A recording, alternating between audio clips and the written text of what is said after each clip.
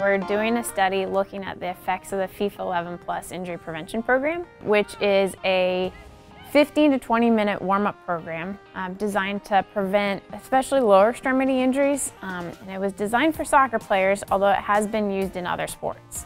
So we were looking at whether or not it changes biomechanics. We know it's effective in reducing injuries by about 70%, and that's both lower extremity and upper extremity injuries that it impacts. But one of its targets is to change how people land, particularly where their knees are. So preventing a collapse of their knees as they jump, and then also as they cut and run.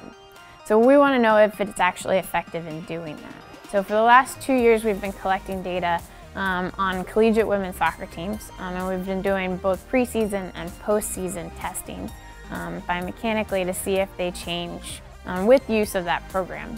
Being a physical therapist, you automatically watch how people move, especially walk, but particularly run and jump. And there's things that we are trained to look for clinically that we know are risk factors for future injury. So biomechanically, we call that especially the peak knee abduction moment or angle, or knee valgus. It's a lot easier to understand biomechanics when you already have an understanding of human movement. So now we're just putting numbers to a lot of things that we're already actually thinking about in the clinic.